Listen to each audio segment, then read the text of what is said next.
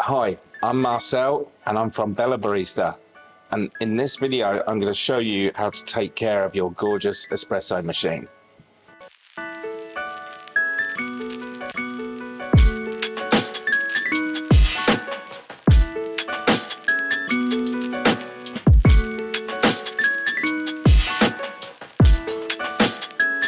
So, daily maintenance routine would be good to back flush the main group head here. So you should have a blanking disc with your accessory kit. So just pop that into one of your portafilter handles, and then without using any detergent, just literally the blanking plate on its own, pop that into the group head and then operate the machine as if you were making a coffee. And that's going to rinse through all the little ports and springs and parts of the group head here.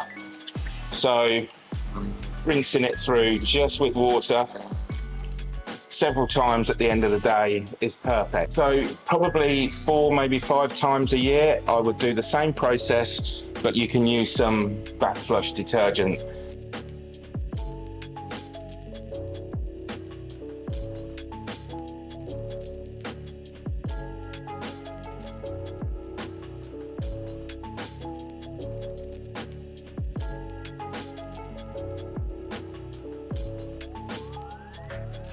After back flushing the group head is to get one of the little group head cleaning brushes here and to clean the shower head under the group head, and to also just clean around your group head gasket that's right around the edge of the group head here.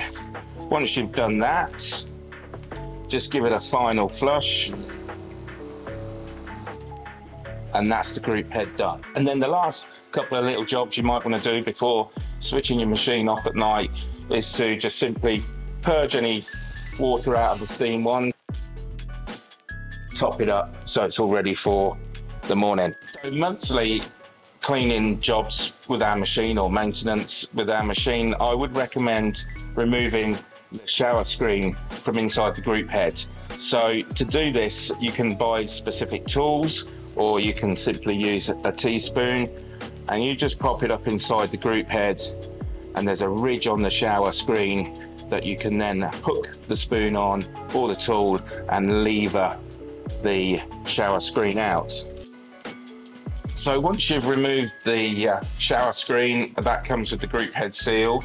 What I like to do is pop it into a bowl of hot water, both parts there, and you can take the steam tip off your steam wand, but be very careful when you do this. So then I would also take apart the portafilter handle and just pop your basket out using a teaspoon again, and then pop the basket into the water and also your portafilter handle, and then definitely use some of the Calf detergent. So once all those parts have been soaking in the detergent for 5 to 10 minutes, we can take them out. Chances are they might still be quite hot, so do be careful. And then I'm just going to give them a little wipe down whilst I reassemble them. So basket back into our portafilter handle. So that's that part put back together, and then we're going to put the shower screen and the group head seal back together. So I'm just going to give them a little wipe.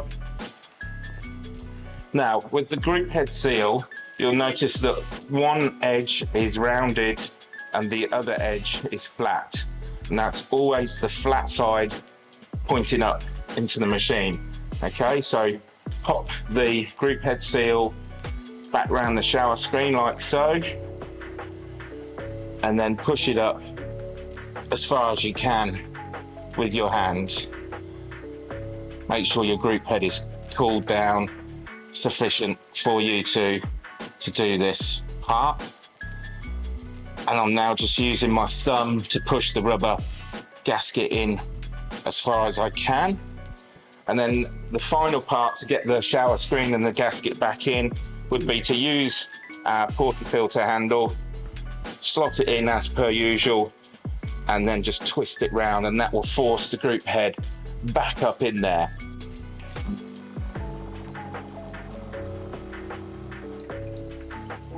So once you've rinsed the handle, pop it back into the machine, and then finally, last bit of rinsing, and that's the group head all done. So we get asked a lot of questions about water treatment for your espresso machine. So we have got some products on the table here that we can recommend for water treatment.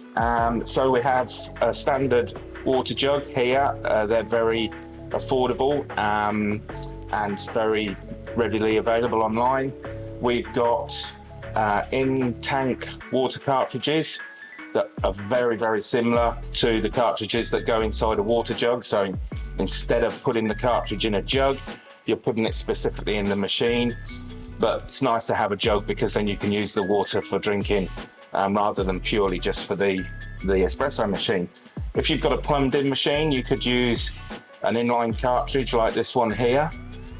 But please be aware that all of these water treatment devices will only help slow down the process of calcium buildup.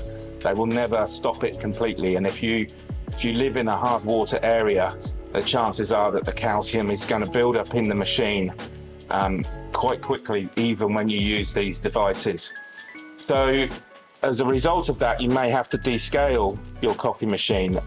If you read the manufacturer's instructions, they usually say we don't recommend descaling your machine at home, and that you should take it into a professional company like us. But that can cost money and take time, and then you're without your espresso machine for a week or two. So if you do want to descale your machine at home, we'd always recommend a natural product like citric acid, but always check first that you have no allergies to citric acid. And then you'll find instructions online on how to do this. And there's usually good instructions on the side of the container with the citric acid in it. Thank you. Hopefully you found this information useful, but if you still have questions or queries, please don't hesitate to email us or call us.